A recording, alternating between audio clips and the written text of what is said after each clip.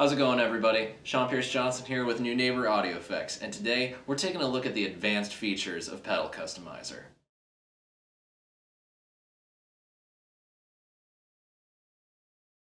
The first advanced setting we're going to take a look at in Pedal Customizer is the virtual trim pot.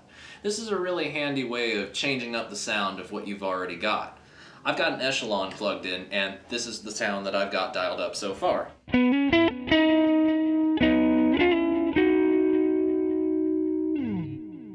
And it sounds great, but maybe I want to change up the EQ characteristic of those repeats. Going into the Pedal Customizer window, at the bottom of the screen, you'll see the virtual trim pot, affecting the tone of those repeats. Maybe I want to make them brighter. Just click on that trim pot and turn it up, and then click Update Effect. And in 3 seconds or less, we'll have that changed sound.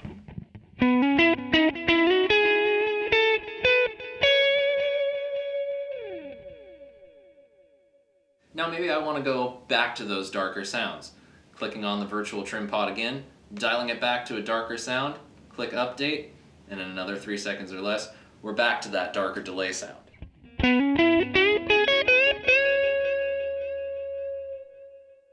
Now the one thing I should mention though, is that the virtual trim pot can't be heard in real time. You need to make your selection, update your effect, play around with it, see if you like it, and if you don't, turn it to another setting, but you'll always have to update the effect before you hear that change in the sound. The next thing you can do with those virtual trim pots is disable them entirely. Going up to the menu bar at the top of your screen, you'll see the Program menu. Click on Default Trim Pots. That'll take away the virtual trim pots and the effects variations and give kind of a stock, all-around good sounding setting. I'm going to load up a new algorithm for the scatter right now. Click Update. In 3 seconds or less, you have that new sound with the default setting for the virtual trim pot.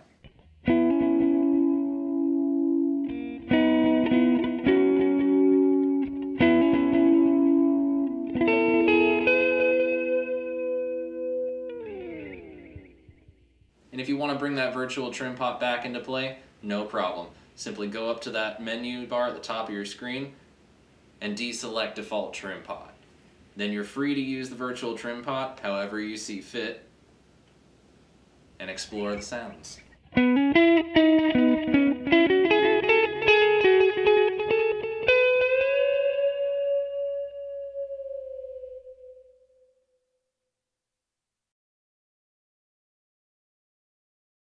next feature we're going to take a look at is the forced mono option. We're going to use the echelon to check this out as well. Right now I'm running it in stereo, and you get that awesome ping-pong delay that we love from it.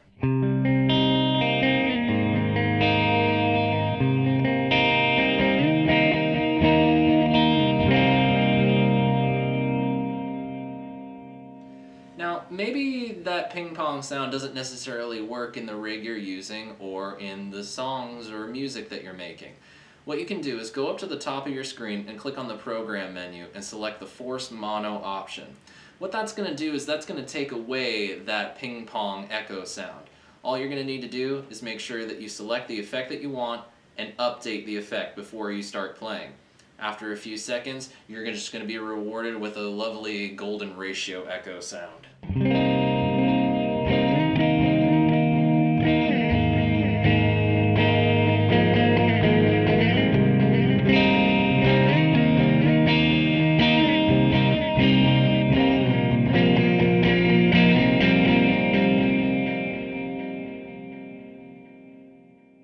And of course, you can go back to that ping pong sound as well. Just going up to that Program menu, deselect Force Mono, and then be sure to update your effect before you start playing around with that golden ratio ping pong sound. In a few seconds, you're right back to that sound.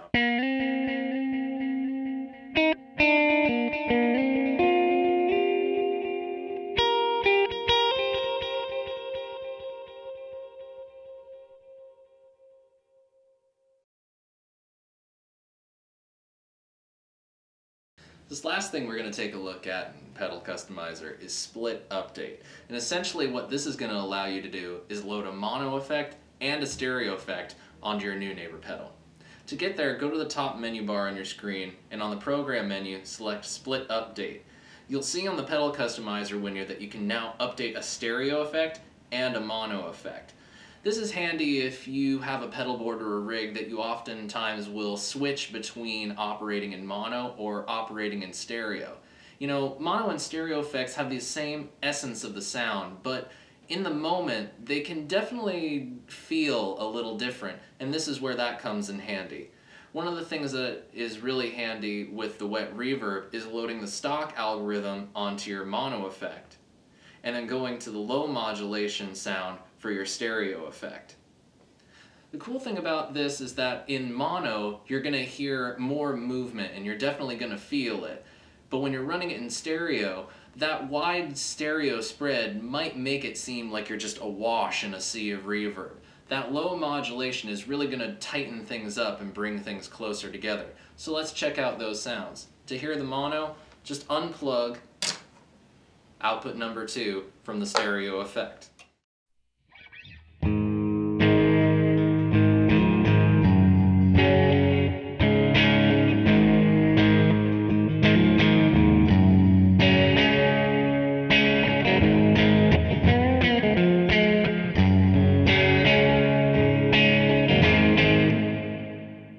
Now we want to operate in stereo and get that low modulation setting.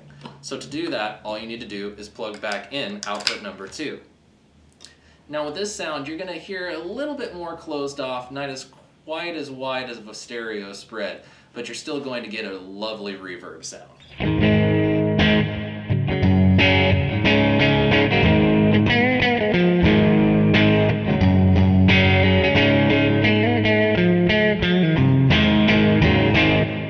Well, there you have it, everybody. There's your look at the advanced features of Pedal Customizer. Like everything with Pedal Customizer, it's compatible with version 1 and 2 stereo Neunaber effects and is available as a free download from the website, neunaber.net. Thanks for watching, everybody. We'll see you next time.